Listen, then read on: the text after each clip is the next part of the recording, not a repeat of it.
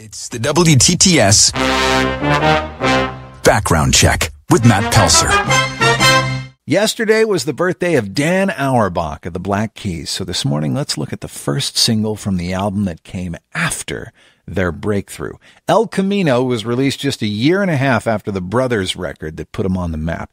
First, let's talk about the album. El Camino, yeah, that's a car, but it also means the road, which is why it's not a Chevy El Camino on the cover, but rather a Plymouth Voyager, the same white Plymouth Voyager minivan with wood paneling that they rode around in from gig to gig in the early days of their career.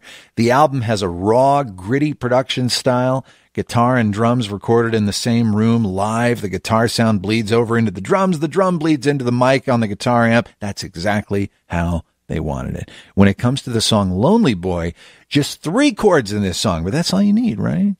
And a legendary music video doesn't hurt, does it? The original plan for the video was much more complicated, much more like a regular music video. Lots of shots, a big cast, but the guys didn't like how it turned out. They sent back 2 edits before they asked, what about that dancing guy? Derek Tuggle was a part-time security guard who was on set when the director caught him dancing and asked if he'd be in the video. He agreed. They gave him an hour to learn the song, and he knocked it out in one glorious take. That's the video. Happy belated birthday to Dan Auerbach, who turned 44 yesterday. It's Lonely Boy. This morning's WTTS Background Check.